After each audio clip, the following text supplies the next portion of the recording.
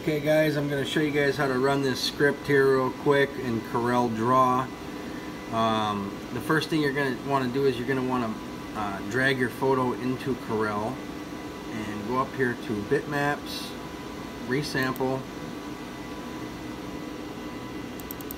set your DPI.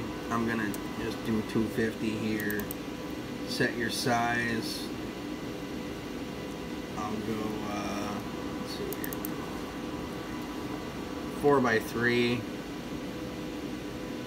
Press OK. Let it resample. I don't know if you need to do this or not, but I do. Okay, so now that you're ready, your photo's all set. You're going to come over here and you're going to go to load, and you are going to find the CorelDRAW script. You're going to press open, and it opens right here for you guys. You're going to go ahead and drop down this arrow, drop down recorded macros. You're going to highlight part 1, and you can come down here and press play, or you can right click and hit run. There we go.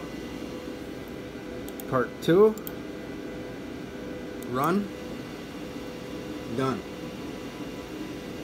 Send it over to your laser and your laser software as normal, and you're good to go. I highly recommend you guys use this on tile. It's definitely tile approved, so give it a shot. Thanks guys. It's going on the website real soon. I'm working on it now.